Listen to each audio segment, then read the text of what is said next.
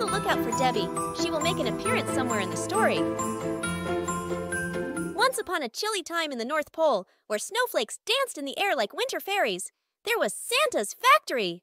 It was a place filled with candy cane conveyor belts, gumdrop buttons, and giggling elves working their Christmas magic. Santa Claus, the jolliest fellow with a twinkle in his eye, led a team of super-duper helpers called elves. These elves had pointy hats, pointier ears, and the fastest gift-wrapping fingers in the Arctic. Outside the factory, Santa's special reindeer, led by the shiny-nosed Rudolph, were practicing their flying skills. They couldn't wait for Christmas Eve, the most magical night of the whole year. But in the shadows lurked a naughty little elf named Bardo. Bardo was tired of candy canes and tinsel. He wanted to be in charge of Christmas himself. So, with a mischievous grin, he hatched a plan to mess up Santa's sleigh. When Santa and the super-duper elves rushed outside to see what that big noise was, they found out it was too late.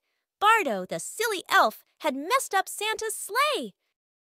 Santa, being the super smart hero he is, called an emergency elf meeting and came up with a plan.